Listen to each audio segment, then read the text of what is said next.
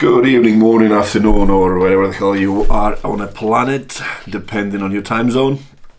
We are back. Should we call it season 2 or something like that? Total rebuild, vlog number 2, vlog 31 altogether of my life. Today, just gonna discuss getting back in action. I've been doing my blood tests that I wanted to discuss last time, never got around it because they were a bit slow with my blood test results. How I'm training, how I'm recovering, and my food intake at the moment. So I got to the point where my weight would not shift. So not training 3 weeks, eating or average 10,000 calories a day, every single day. I got a point where my weight would not shift, and I got stuck around 112, 113 kilos. This was the first week I started training again. And my food intake dropped down straight away to 8,000 calories, which is normal because I just don't have so much time to eat anymore because I move more. And straight away, lots of inflammation, and my weight has shot up to 116. Yeah, so fairly interested, you know, when people still talk about like calories in, calories out. Yeah, it's extremely important for weight loss, not for muscle maintaining, not for looking better, not for performance and all those kind of things. So I know exactly that I got to the point where my body would not change anymore because nutrient partitioning is just extremely, how can I say, increased when you are very fit, very lean, and you haven't eaten food for a very long time. So tracking on my Oura ring, my body temperature started to increase, and as weeks went on, so the more I ate, the more my body temperature would increase. I have actually been to point, not at the moment yet, last time when I tried to push my food as high as I can, just sweating, literally sitting and not sweating, you know, people call like meat sweats and whatnot. So guys who are on trends, everyone knows that they sometimes sweat all night and whatnot. That happens with me when I eat a ton of carbs. So I could literally go to bed and I'll be on fire. And I'll wake up and I will weigh not a gram more than previous day. Because energy wastage is just through the roof, because my body just don't want to be that big. So obviously you start fidgeting a lot and all those kind of things. You know, when you diet, you never acknowledge that your weight loss stalls. You cut down your calories and then you start sitting around and just do nothing. Or you come home after work or whatever else and you need to go to the gym and do your cardio and do this and do that, and you just don't do anything. So even if you go to gym, I have been to points where I sit down on equipment, I do my set, and then I close my eyes and I'll have like a nap between sets. Like, yeah, half a minute, 60 seconds or whatnot, I just close my eyes and just relax. So that's how bad it gets when you're in calorie deficit. So same is in calorie surplus. Your energy preserved when you're in calorie deficit, your energy wasted when you're in massive calorie surplus. So that's nothing unexpected that I couldn't gain any weight anymore. So obviously I needed to start doing something. Or I could wait a couple more weeks until everything slows down and I just start storing fat, which is not very enjoyable, not useful, and absolute waste of time. You know, just I don't want to be big for sake of big. I'm kind of compact size, overgrown male, and to me being bigger for the sake of being bigger is not nice. If I can maintain this body weight and be physically active the way I want to be, so be it. If this means I need to stay on lower body weight, yeah, whatever, I don't care. So my training has changed completely at the moment. And thanks to Andy Triana, he helped me actually to put a training plan together where I was main focus on movements will be predominantly on unilateral movements, explosive movements, working on energy systems. So rather than counting 4 sets of 10, 12 or whatever reps, I will be doing sets of 60 seconds. So that means like squatting for 1 minute or doing split squats for 30 seconds and then rest in 20 seconds and do it again for 30 seconds and rest for 20 again, and so on and so forth. So throwing in some cardiovascular stuff in the middle. So like farmer's walks, sprints with sledge, medicine ball throws, things of nature that we do when we are kids. But when we get older, we stop doing these things, and then we start complaining that we can't do them. Well, if you don't do something, you won't be able to do it. That's just how it goes. If you don't train your muscle, it just disappears. You want it or not, you get detrained. So whereas people don't acknowledge that they are crap at, let's say, doing plyometrics because they have taken out plyometrics of their training. Whereas when you're a child, you just jump around like they're like a grasshopper anyway. So yeah, people, I think, should really probably invest in understanding how the most advanced athletes can sustain their athleticism later in life. Yeah, obviously there will be some involvement of supplements, drugs and whatnot, but training as well has improved massively. Look on Tom Brady. Probably is the brightest example because he's written a book about how he maintains his performance. When he was young, he was training predominantly for strengths, which he had great coaches and whatnot, and the older he gets, the more he pushes his emphasis towards playability, which is ability to move your body at really good pace and not getting injured. When you're younger, you don't take in account those kind of things, so because you do a lot of things that are involving weird movements regardless. So let's just say, for example, when I was like 16, 15, 17, 18, whatever, I would just go and get out, get drunk, and then wrestle with my friends on the ground, you know. You get to like 30, 40, 50, you're not going to go out and get pissed and wrestle on ground with your friends. But that would not be in my thinking at that age. I would not think that, oh, this is actually improving my playability. Whereas now I get older, stronger, bigger, this and that. You kind of want to preserve the energy by not doing these things. And you're not doing much of a good for yourself, actually. We had a extremely advanced bodybuilder back home in Latvia. Oh, God's sake. Forgot to say him now. Alexander. Oh, shit. Vitaly Alexandrov. Google's a guy. And he was dancing a lot. So he was shorter guy, but ridiculously massive. And he moved flawless. And he always attributed that because he's like, I just go partying every weekend.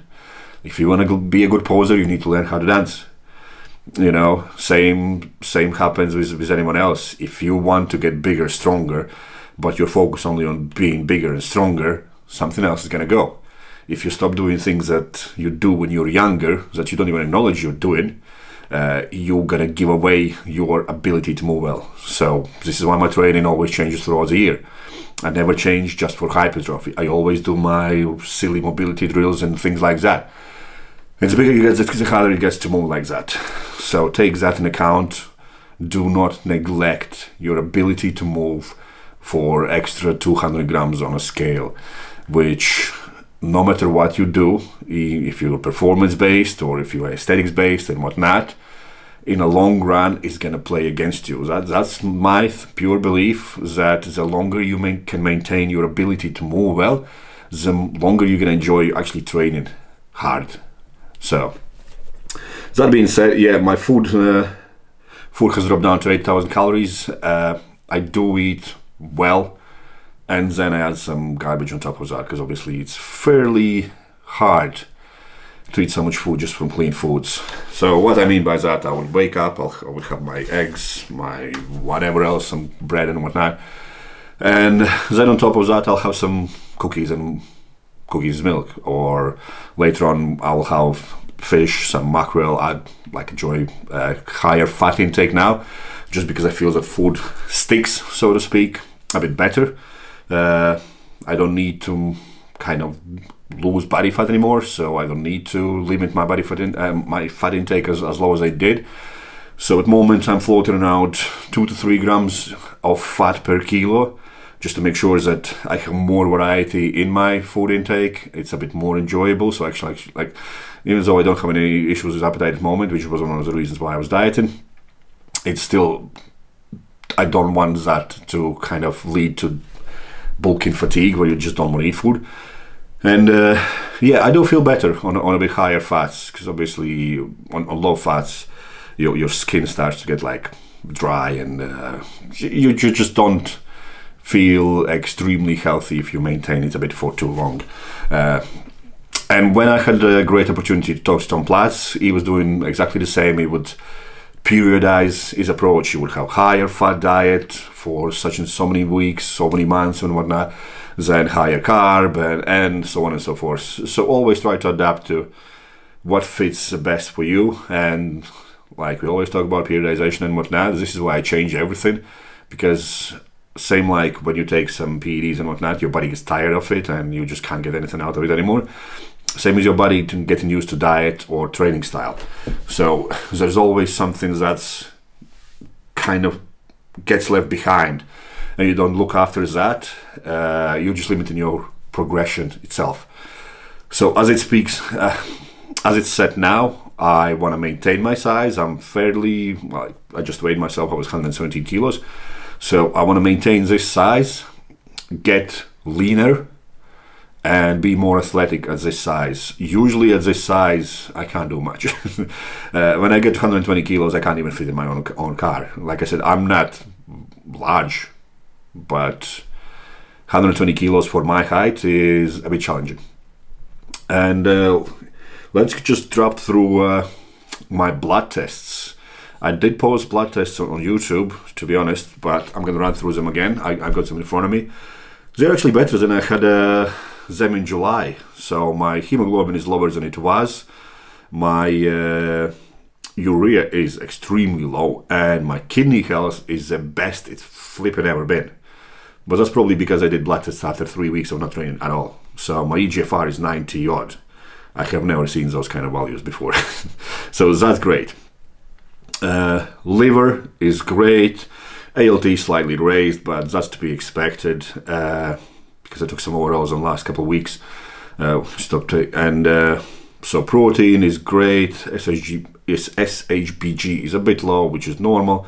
And then we have no signs of diabetes. Actually, my HbA1c is better than when I was on diet, and that was over 1,000 grams of carbs a day, with no added nutrients, supplements, or anything that would help me to deal with those carbs.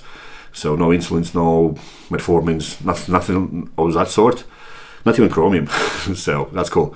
Cholesterol was a bit high on this reading, but marginally over the limit on some readings. But I had 12,000 calories on day before doing blood test, and half of those calories were burgers and pizzas. So yeah, that was to be there anyway. So inflammation markers are very low, uric acid is very low, a bit of discrepancies in iron, but it's marginal, and because I wasn't doing any cardio those last 3 weeks. So vitamin B12, vitamin D, everything like that. So my micronutrient intake is great. My thyroid is actually better than it was before. So those were two things that I was really kind of trying to focus on: kidneys and thyroid. See where they at, and they are both great, which means if needs be, we could jump straight on another hard push, which I'm not gonna do probably for another couple of weeks, because I got a surgery in front of me in next 10 days or so. So I'm gonna talk about that a bit later. And testosterone fairly low. Well, fairly low, very low this time around, because like I said, there's no supplements for testosterone. Estrogen is very low because we did some finally include some estrogen kind of manipulating things. And prolactin is a bit above normal, which never affects me. And as it stands now, there will be nothing used to change any of this. I'm still enjoying my training, I'm not depressed, and God knows what else, so I don't need a testosterone shot. But as it stands now, everything is great. I will kind of milk it out another week or two, because next week I am going away to do dental surgeries that I had to deal with months ago. And one of the reasons why I nearly never competed, because I have to eat on one side, and chewing on the other side is a bit challenging, and it's an expensive thing I need to do, and I most likely will fly away abroad to get it done much cheaper and probably get done much more than I could have been able to do in UK but save more money. But yeah, you'll see when I come back. I'll be one of those like, yes, finally everything's great. So my training is completely different every single day. I do not do body parts. I do not do push, pulls, legs. It's pretty much all body, all way through. And main focus is on beating up my energy systems. So challenging my ability to tolerate high intensity for a longer period of time, which you kind of can do by resting less in between sets and whatnot, but it's just not fun and it just doesn't really challenge you properly. So timed rests, timed sets, focus on doing things that could strengthen my forgot the word now. Basically all my posterior chain, so that will be my main focus on making sure that I still had that knee injury and whatnot. It does not seem to be there, but at the same time I will not push any kind of weight and rather will work on intensity or in sense of just cutting down shorter rest periods between sets rather than putting more load on my joints. Because let's be honest, I haven't trained heavy on my legs for nearly 2 years now, and I'm not going to rush that. I'm still going to work very slow.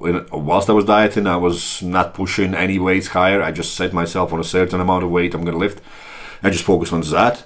Whereas now I will be building this up in monthly blocks. So every 4 weeks I will be loading up my joints with more weight, and as it stands now, to get to that point, I will be just increasing my intensity through working harder on cardiovascular system and just challenging my energy systems rather than challenging my joints and muscles in sense of hypertrophy and those kind of things. So, but that's pretty much it. I've added some videos of how I actually trained, some snippets. I've added video how I actually look. Still look fairly presentable. Some people go on stage like that, which is just funny. And I also added a small clip of how I do my mobility drills after training. It is a bit challenging, a bit like I jumped up a weight fairly quick, and like I said, I hadn't trained, I hadn't done cardio, I hadn't done any mobility drills or anything. I just want to see how my body reacts to that. And yeah, I feel good. I feel really good at the moment, and hopefully this lasts. Appetite is high. Like I said, yeah, my calorie intake has dropped down, but at the same time my body response to training is significant straight away. And instead of wasting that energy just by producing heat, that my body is actually using these calories to rebuild tissue. And my training plan at the moment stands 5 days on, 2 days off, and I already had to take a day off after day 3 because even whilst I'm training, it doesn't feel much challenging. Afterwards, it's painful as hell. So I already had 2 massages this week, extra rest day that I didn't want to take, and yeah, I definitely am not ready to load my body with more resistance as I am using now. But it will be fun. I'm definitely going to follow up as well how I look. I do need to make some measurements. I do want to figure out some kind of metrics that I can follow. But obviously I'm timing everything what I do, how much load I use and all those kind of things. But I'm not worried like someone else would be. Oh, is my arms gonna go into shrink? Is my chest is gonna get flatter? Is this gonna go? And if you got it, you got it. You can't just build a lot of muscle and then waste it by doing training. As long as you do something physically active, your physique will be there. So stop doing this stupid nonsense that, oh, I can't do cardio because I'm going to lose all muscle. No, if you lose a lot of muscle whilst doing cardio, you probably didn't have a lot of muscle to begin with. Let's be honest. So stop bullshitting yourself. It's not good. I'll leave you on that, and I'll catch up with you next week, and I might be, in different place next week. But it's all been fun. Drop me some comments, drop me some questions, see where we at. But like I said, everything so far is actually much better than I was expecting. Blood tests came back definitely much better than I expected. Response to training is really good. Appetite is extremely good. Mental clarity is really well. Changing my business completely, which is a bit challenging, but something I'm kind of accepting that has to be done in sense for me to progress, but it is what it is. And I'll update you next week how I feel about my training and eating and everything else after 2 weeks doing this. And on that note, I'll catch you soon.